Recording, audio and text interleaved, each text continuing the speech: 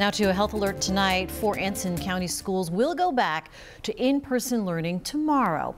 This after several days of remote learning to allow for deep cleaning and to limit the spread of respiratory viruses.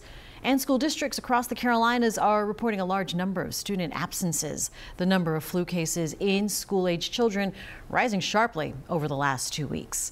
WCNC Charlotte's Chloe Leshner shows us what parents can do to keep their kids healthy and in the classroom.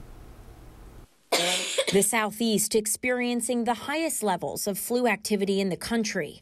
Respiratory viruses running through classrooms in the Carolinas. Some school districts urging parents to look out for symptoms and keep sick kids home. If there's any way possible to keep your child with a fever home, because that is usually a sign that they're more contagious, that's always a good idea.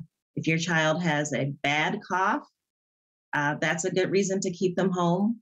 If they have a slight cough and a slight runny nose, having them wear a mask is not a bad idea. Typically, someone with the flu is contagious in the first 3 to 5 days. Doctors say this year's flu shot appears to be effective, but since the season got off to an early start, many people still haven't gotten it. Particularly the unvaccinated patients, they're having very high fevers, sometimes 103, 104, and feeling pretty sick the first few days of the illness. Dr. Rhonda Pat with Atrium Health says there's still time to get it, and someone who has already had the flu should still get the shot.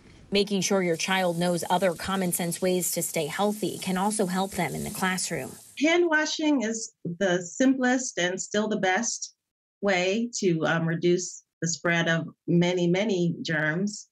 You touch things throughout the day.